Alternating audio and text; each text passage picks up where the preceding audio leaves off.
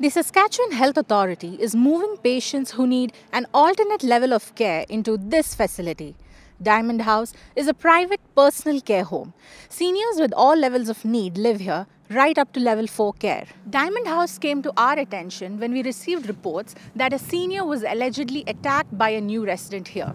So far, we haven't been able to verify the event. The Ministry of Health says they're investigating the allegation, but RCMP says they're not aware of any such event. People are concerned.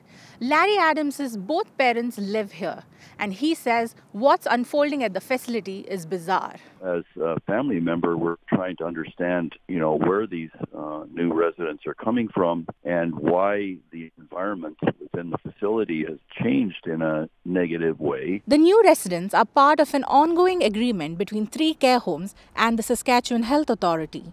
It falls under the city's Capacity Pressure Action Plan to free up hospital beds.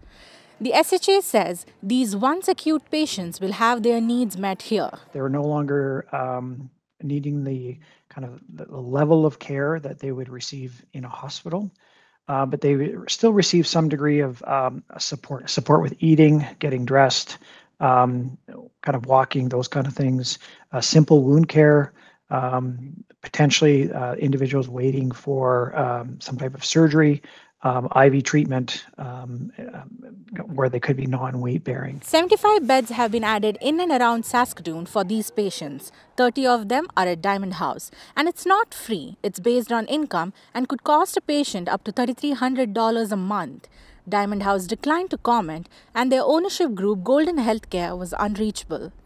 Larry Adams says his parents have been here less than a year, and this isn't the first issue. In approaching the manager of the facility about our concerns, my family member was treated abruptly and told to, if they weren't happy, to move my parents out.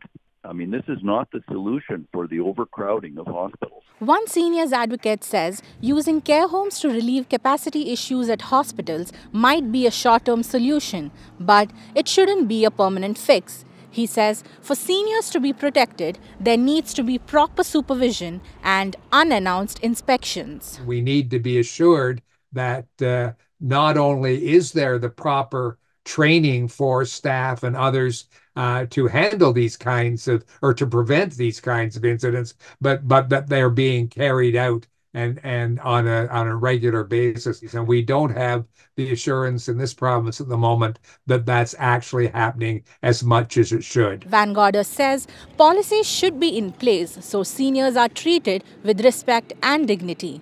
The patient who was allegedly attacked has moved out of Diamond House. No word on what will happen with Larry Adams' parents. Priya Bhatt, CBC News, Warman.